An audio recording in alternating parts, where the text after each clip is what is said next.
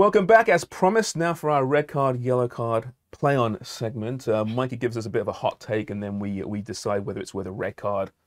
Not true at all. Yellow card, I see your point of view. Or play-on, absolutely, 100%. I'll try and figure it out. I didn't get it last week, but week 2, I think I've got it this time, but we'll see. Mikey, take it away. For sure. Let's get started. I'm going to throw it to you first, James. As you know, I always have one for at least each of you. Yeah. And James, I'm going to say Newcastle United will finish ahead of Liverpool in the Premier League table. That's a red card. That's not happening. I understand where you're coming from here. I love the way Newcastle's playing. I really do. They're playing with real gusto. They're defensively superb compared to the old Steve Bruce era, which seems so long ago now, doesn't it? They're scoring goals. Almiron's going to be the Golden Boot winner. He's going to take over Haaland's record by about, March. Everything's going right there. They're going to spend about £1 billion in January. But you've got to earn it first, right? And Liverpool are, I know I'm biased, right? But they are so much better than they've shown so far. They're trying out some new things, new formations. They're going to get it together. They are. A month off of Salah isn't a bad thing for the World Cup. By the end of it, Newcastle will be very much on that periphery, looking into Champions League, close around there, but they won't be in there. So, no, that's a red card. That's not just that. That's a suspension. Any rebuttals? No, I'm with James as well. Yeah. I'm totally with James. Yeah. Newcastle. So what Newcastle have done, they have the money now where they've bought a floor. So now they're going to be within the top half.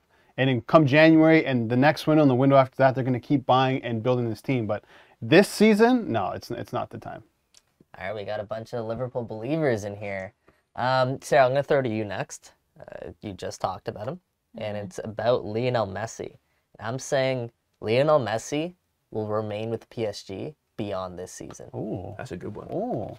It's so hard to say. I think if he wins the World Cup, he will have done it all. He will be so content that I think he would come back to Barcelona just to kind of end his career there.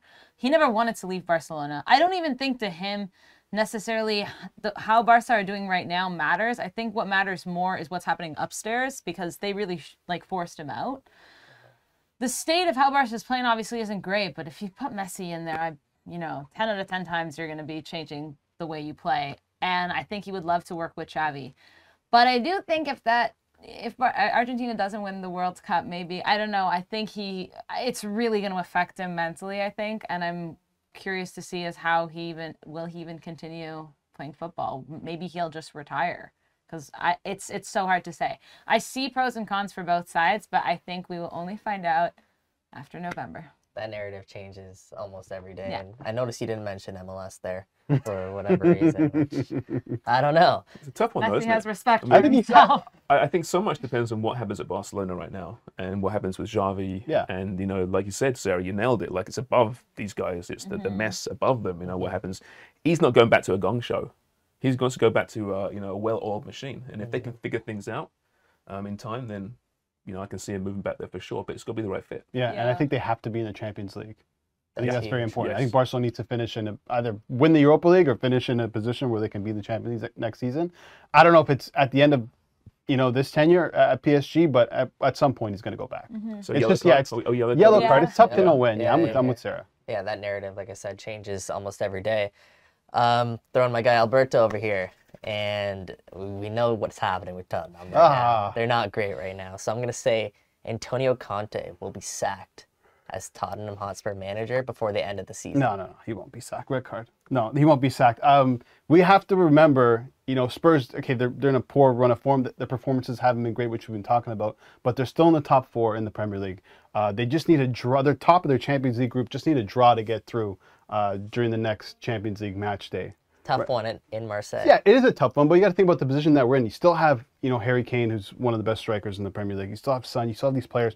They invested in him, in his team in the summer. They're going to invest again in January and the window after that. And Conte keeps saying, we need a couple more windows. So they're not going to sack them. They're heavily behind him.